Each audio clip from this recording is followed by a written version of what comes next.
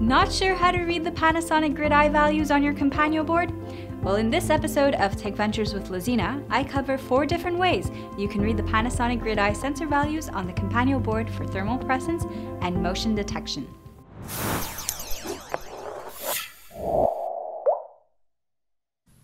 Hi, it's Lazina. You may remember that a few months ago I did a video on the Compagno board. If you're not sure what I'm talking about or you'd like a refresher, then please check out the link in the description box below. Today I'm going to speak to you about one specific sensor on the Compagno board, the Panasonic 8x8 GridEye infrared array sensor. This sensor can be used to determine thermal presence, direction, and temperature values. Not only can the GridEye sensor be used for motion detection, but it can also detect stationary objects as well. There are 4 ways to read the sensor values, and I'm going to walk you through it today. Please connect the board to your laptop and ensure you have the correct bin file loaded. This is what the GridEye sensor looks like on the board. Connect the board to your laptop or PC and open a terminal program such as TerraTerm. Make sure you've selected the appropriate COM port, so it usually says something like ST-Link Virtual COM port. Next, you want to make sure you configure to the appropriate settings. So today we're going to use 115200 for the baud rate, 8-bit for data, none for parity, 1-bit for stop, and none for flow control. Hit reset on your board and you'll see a sign of life. You'll see that all the sensors on the board are recognized except for the particulate matter sensor, which is quite usual because I have not connected mine right now. So the first way to read the sensor values is to type in GridEye raw read, and this command will read raw data from the GridEye sensor. It shows the decimal value for each one of the 64 infrared cells. The second method is to read the data in Celsius. Type in GridEye float read into the terminal. This command will read and convert to float the GridEye sensor. It shows the temperature of each one of the 64 cells.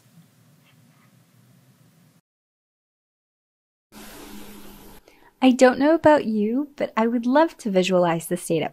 So the third way to read or see the data is to use the Panasonic GridEye evaluation software to see the real-time temperature at each point of the grid. Type in GridEye software into the terminal, and after executing this command, disconnect TerraTerm to run the GridEye evaluation software from Panasonic. Make sure you're selecting the appropriate COM port, like so, and hit connect. And now you can see your data.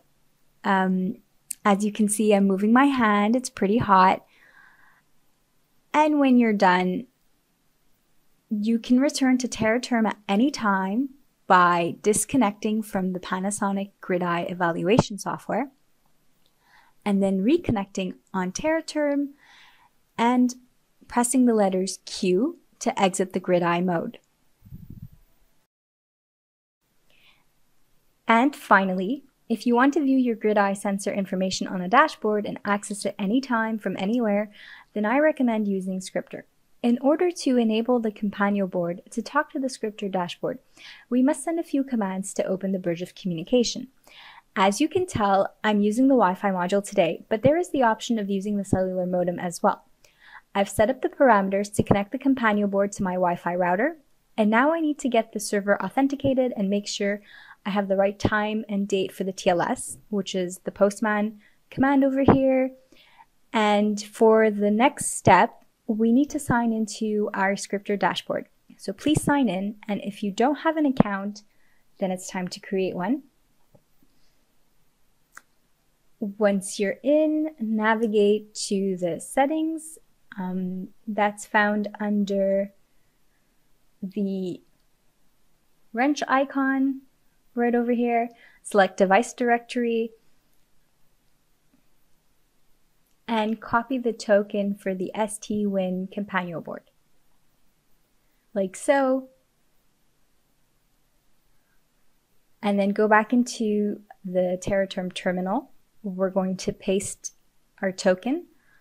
Now, for me, what I would recommend actually is that you paste the token into a notepad or Word and then copy from there and paste it back into the terminal, because sometimes it can get a little bit glitchy and the terminal doesn't always accept the full token. So this method works for me.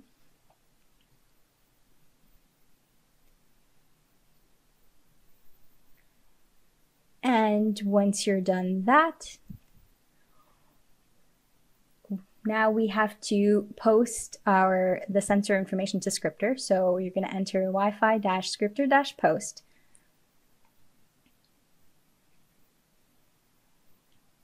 And you can see your sensor information in the terminal. So now we want to see it on the Scripter dashboard, and from the left-hand side, select HVAC monitoring, select view. You'll be met with this page. Enter admin for both the username and password. You'll be met with a map. Click on the icon. This here is your sensor information, which corresponds to the values shown on TerraTerm. You can see that this is a representation of an HVAC system. We have a pressure, temperature, accelerometer, the particulate matter sensor, the carbon dioxide sensor. Now click on View Dashboard. And here's an alternate view of your sensors in graphical format. So here is where the GridEye information is. And you'll see that the values correspond to the ones shown on the terminal. Right now I had my hand above the sensor, and now I'm gonna flip-flop a pen, and you can see that the values have changed.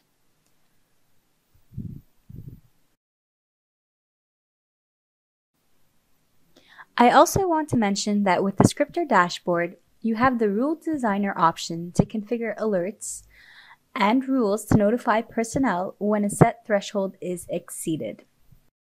The GridEye sensor can do more than just read temperature values. It can pick up the direction of movement, up, down, left, right, and even diagonally.